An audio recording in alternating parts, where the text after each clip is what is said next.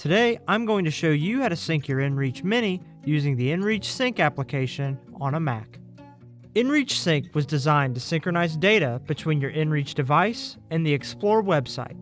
When you make changes to your data on explore.garmin.com, it is important to use the Sync application to copy those changes to your inReach device. Here, I'm changing the quick text message options. To use inReach Sync, you will need a Mac computer, the inReach Mini, and a micro USB cable. Begin by connecting your inReach to the computer. Then we will download inReach Sync. To download inReach Sync, log into explore.garmin.com.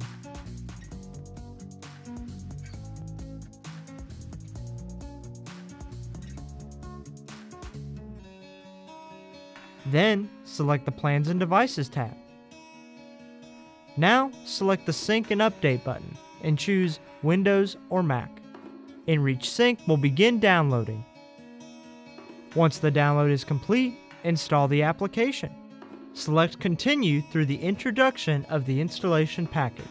Then, review the terms and conditions and select Continue.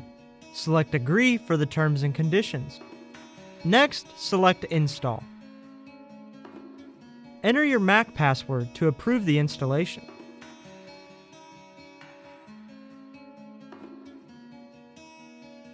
Then select Close.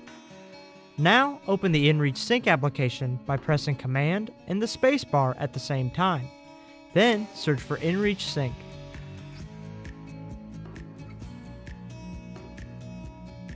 Enter the email address and password you used for your Explore account and select Login.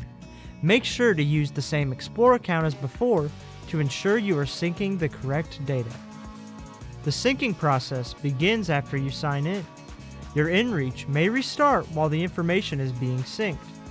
Once you see the green check mark, you are ready to disconnect. Ensure you properly eject the inReach Mini from your Mac. Remember, it's always a good idea to double check your changes have been synced on the inReach. For future syncs, just open the inReach Sync application by pressing Command and the spacebar at the same time. Then search for inReach Sync. And that's it, you can now sync your inReach Mini. Thanks for watching. For more help, visit support.garmin.com.